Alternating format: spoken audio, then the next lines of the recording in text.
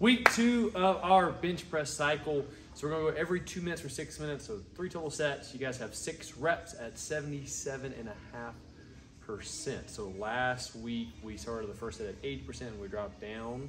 So this week, I want you to say a little bit higher volume this week compared to last week.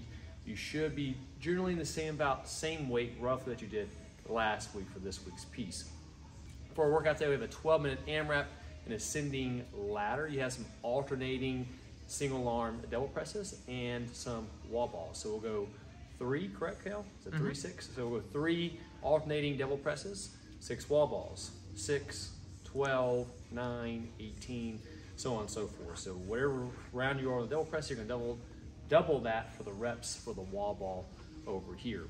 The biggest thing with this workout for the most part is staying moving. The alternating double press isn't one of those movements that get crazy difficult compared to 2 dumbbells. You should be able to pick a weight that you can stay moving throughout most of the workout today. Really, the wall ball is gonna be a determining factor on how far you're gonna be able to go in this workout. I would recommend once you get maybe to that 3rd round, if wall balls aren't necessarily your thing, you start breaking it up in those earlier rounds. For you guys who are maybe more wall ball ninjas, you maybe shoot for pretty close to unbroken sets, so maybe like the last round so you can start breaking those things up. We're looking for you guys to get roughly 5 to 7 rounds here today.